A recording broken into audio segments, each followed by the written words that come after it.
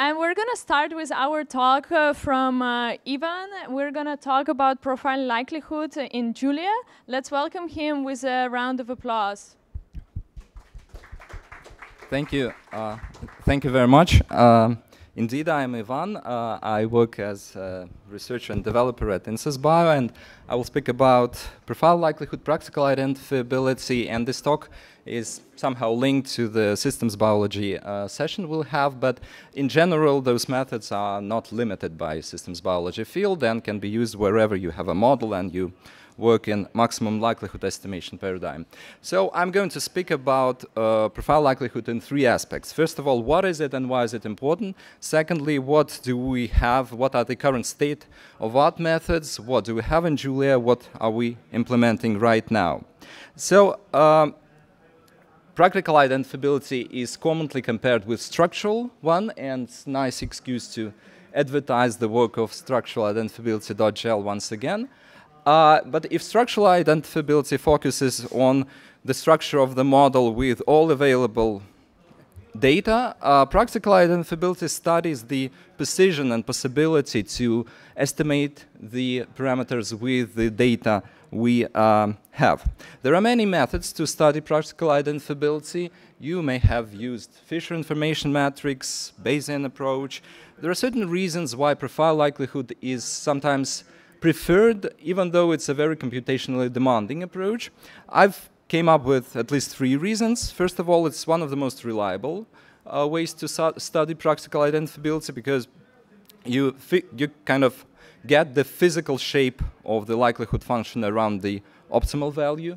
Secondly, with certain caution, it can be used as a proxy to study structural identifiability too in the situations where structural identifiability methods are not applicable.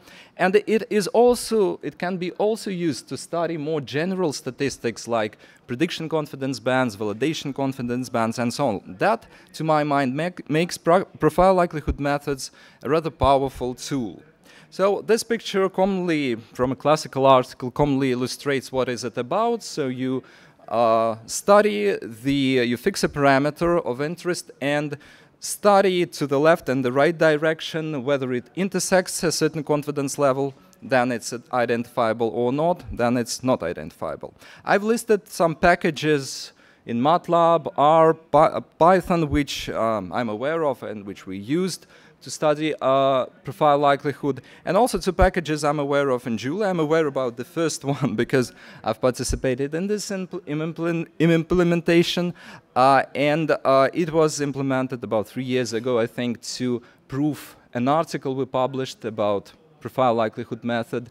It hasn't been updated for a while, and now we desire to renovate it completely, and I'll speak about the methods which are drafted there.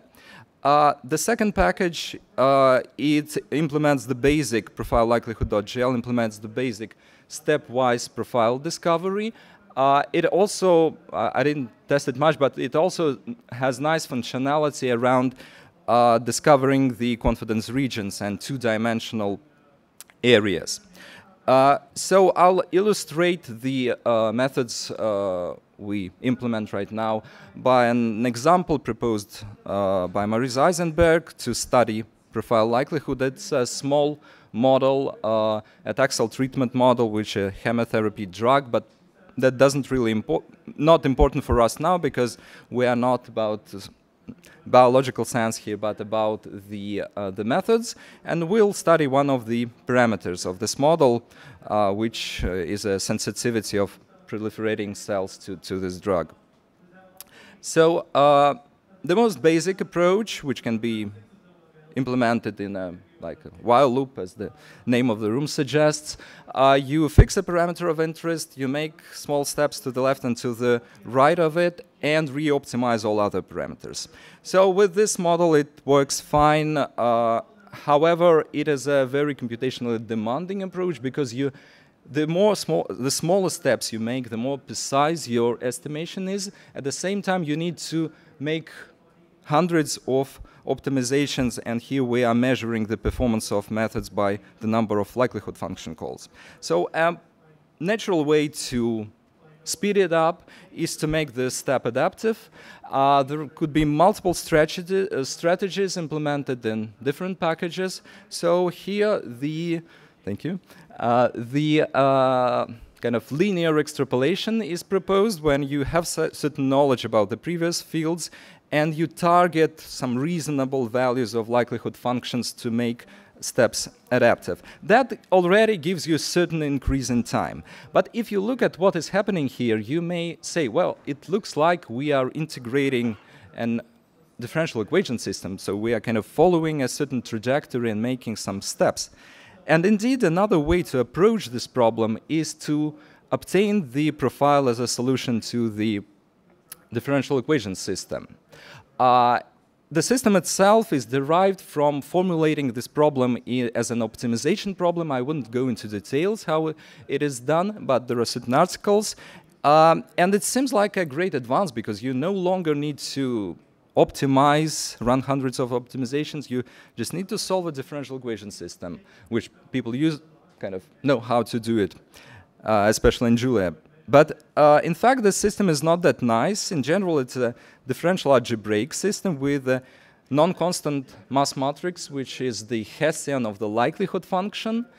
If you study not the functions of the parameters, but the parameters itself, the system is a bit less cumbersome, but still you either need to solve it directly, compute the inverse and transform it to ODE system, compute pseudo-inversive Hessian is not invertible, and so on. But with this model, it works great. It gives a great speed up. The steps are adaptive, and the profile is nice and smooth. However, if you don't want to deal with Hessians, a commonly used trick is to simplify the system a bit and replace the Hessian with something more friendly. I'm not going into details why it is possible, but you can use a certain correction factor to assure that you are staying on the path and get rid of the Hessian. That is sometimes the most speedy method. However, the trade-off is accuracy because you can get off the true profile. You either need to adjust this correction factor, and it is a nice kind of problem, how to do it smart, or to run re-optimizations after each step of the integrator. Then this method is something like an adaptive step method. So the third idea to address this problem was proposed long ago. It's the idea to focus more on confidence intervals estimation rather than profile discovery. And the endpoints of confidence intervals are described by a certain system. The authors of the paper proposed their own approach. We kind of also proposed our approach to solve the system by an optimization procedure. We published an article and implemented this likelihood profiler package. It outputs the interval itself, but also we can construct an adaptive grid to recover and the shape of the profile and assure that we are on the right path. However, the original implementation relied on this enveloped augmented Lagrangian, and it didn't really correspond to the termination criteria required by the method, and that made usage of this package sort of an art, and we received certain comments about its usability. So now we, with the advances in optimization.jl, we are re-implementing this method too, and it will be in this new release too. So to sum up, those other methods are now drafted in a separate repo. They'll be in Likelihood Profiler in the new version. I think that there is no golden method here, but the power of profile likelihood approach comes for mixing them together and trying this, trying that. You tried integration, now you change to optimization and so on, and that's why we want to have it together. And the last message is that even though it has been studied for a while, there is much more to optimize here, and Julia SciML can bring a lot of power here. So once it's released, I will be very grateful for your benchmarks, use cases, issues, and any help. So thank you very much. Thank you. I'm afraid we don't have time for questions. I'm very sorry, but I'm available here. Yeah, for the rest so of maybe questions during lunchtime is a great option.